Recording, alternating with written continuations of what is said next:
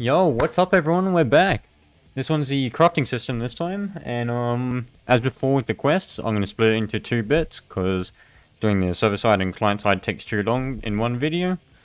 So, to start off, I'm going to actually do a little bit different. I'm going to go with the, so like where we've done the quests and items here, we're going to do something similar, but for the craftables. And, yeah, we'll have a look at these items here, and we'll just create a matrix for these. So, to start off, what we'll need is pretty much a matrix like this, with the same function at the bottom, but for craftables.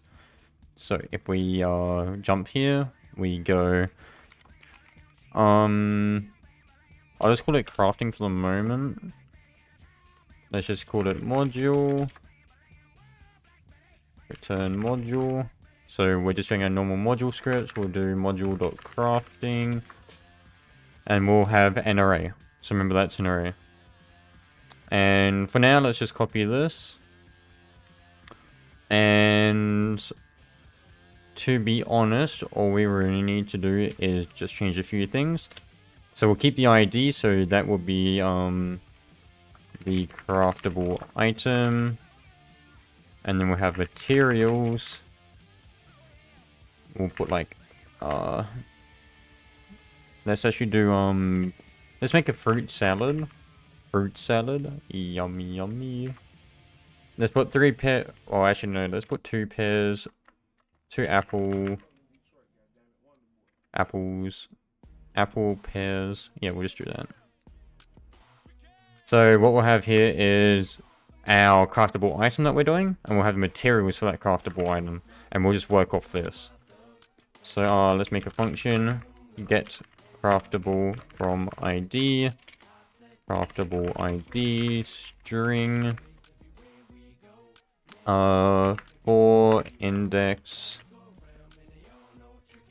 Craft matrix in ipairs module.crafting. So it's ipairs because it's a array here. This outside one's an array, but this inner one's a dictionary. Oh, wait, sorry about this. You don't actually need to put these. There's just lower U. Ignore that. Let me get rid of that. I don't want any of you to do that right now. But, what we need to do is just check if the craft matrix.id is equal to the craftable ID. And if it is, we return, that and the index.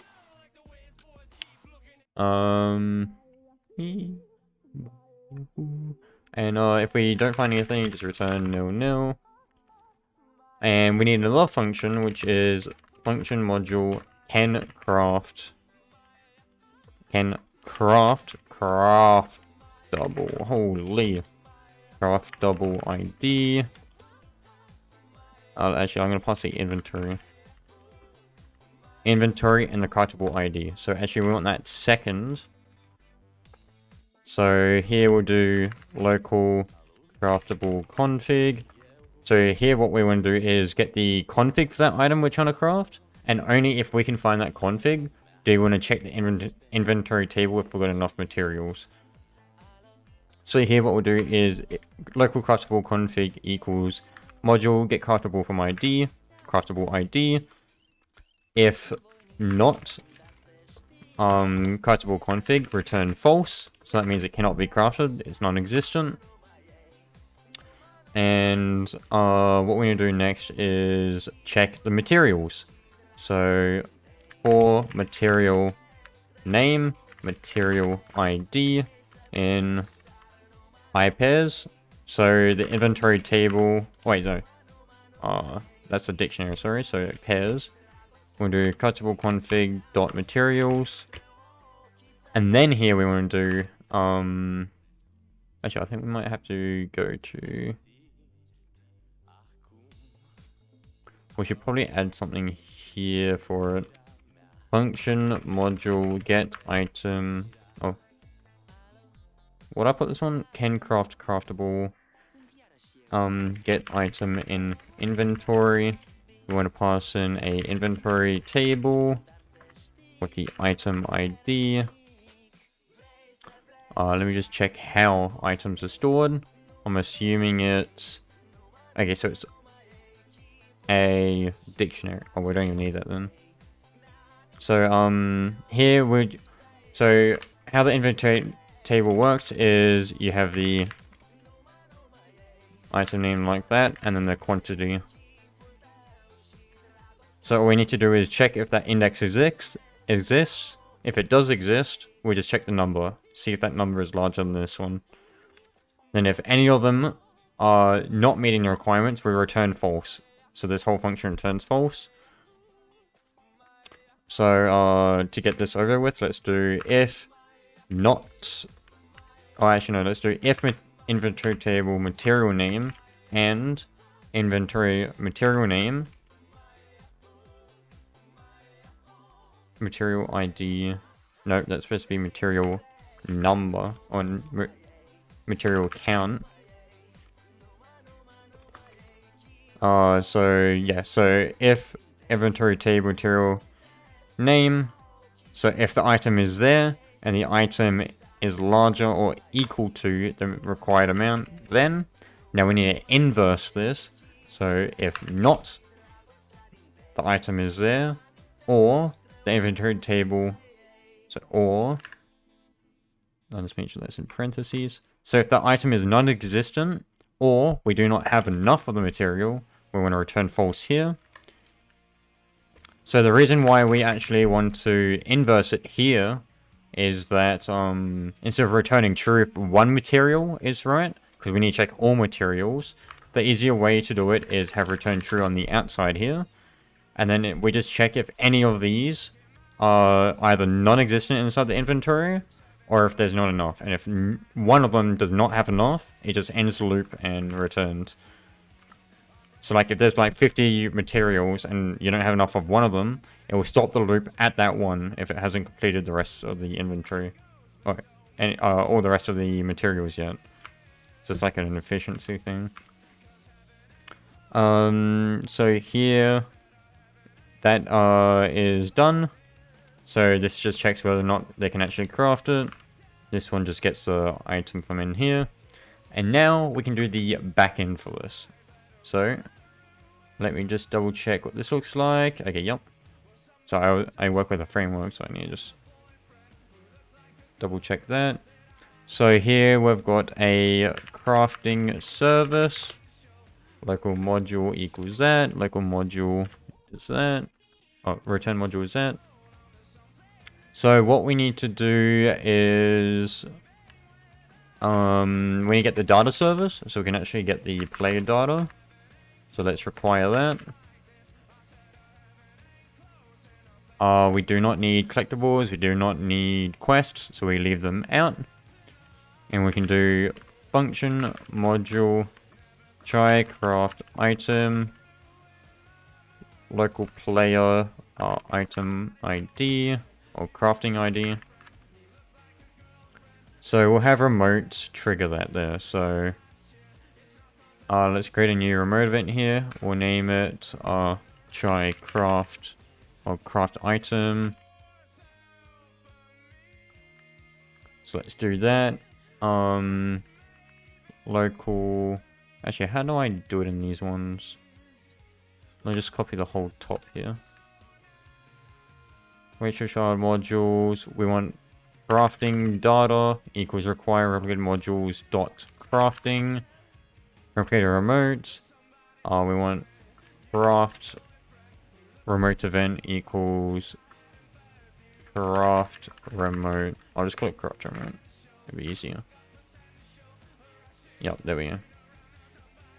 And then we can do on server event connect function local player craft or crafting item. Wait, no. Crafting ID. That's what I want. And here, let me just double check if I've shown you how to do type checks. Yes, I have. Okay, so we're going to do the similar type check thing here. So let's just copy that. If the crafting ID is a string and player profile, then we want to pass that. I'll just keep it here. It'll be easier. Actually, did I separate them? Yeah, no I didn't. Conjugate query separate, yep. So this one's probably on a remote basis, so there's not much when you add in the module. On server event, local player crafting ID, get the player profile. If that crafting ID is a string and player profile, then now we need to actually check if that crafting item exists.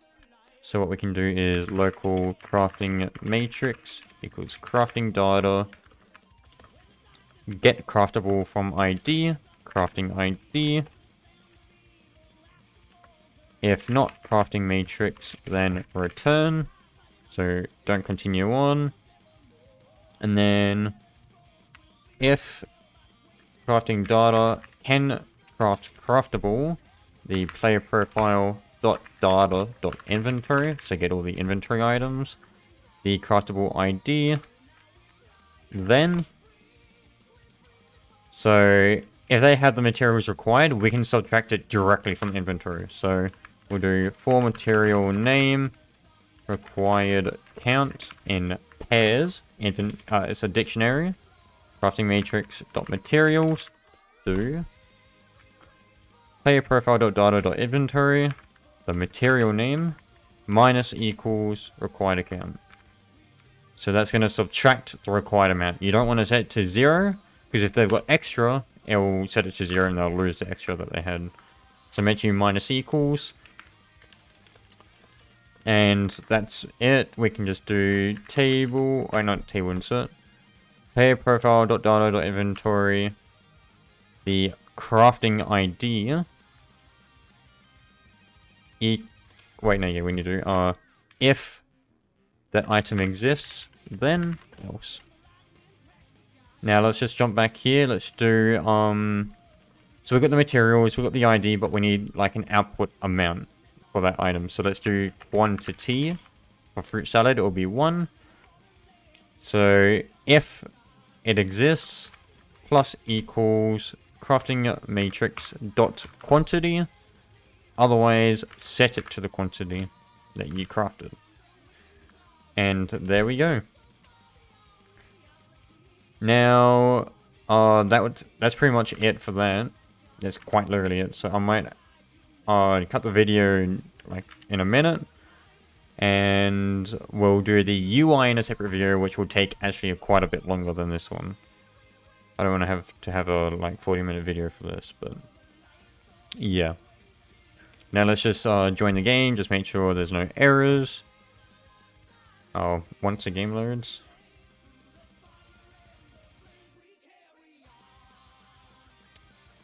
Waiting for it. Waiting? Question mark? Okay, let's have a look at the script real quick.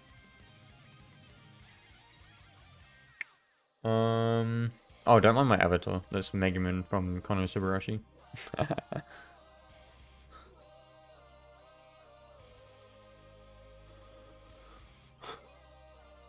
Oh my god, is that gonna work?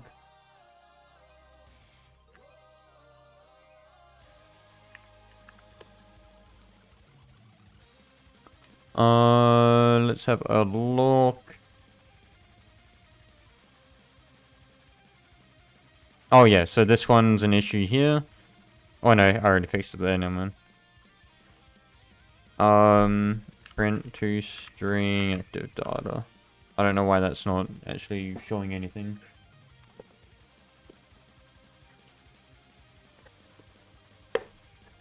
Might be a silent error.